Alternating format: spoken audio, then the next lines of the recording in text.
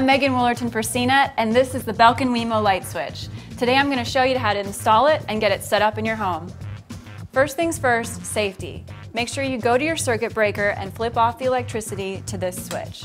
Now you're ready to install your Belkin WeMo LightSwitch.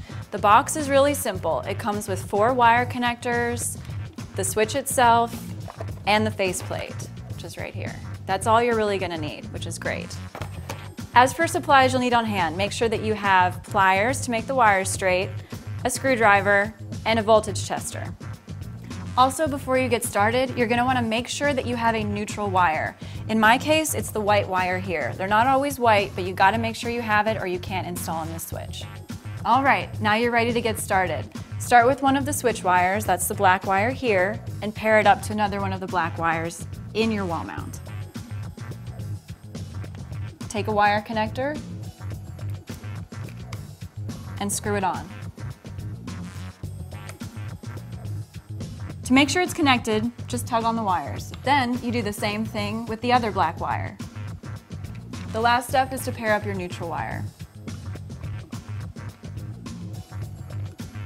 And that's really it for the wiring part. This green wire here is the ground wire, and it's an optional wire.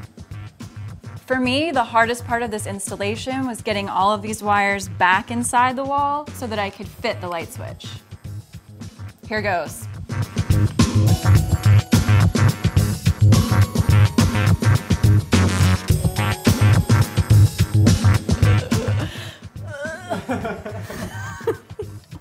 All right. Once your wires are inside, you can use your screwdriver to screw it into the wall.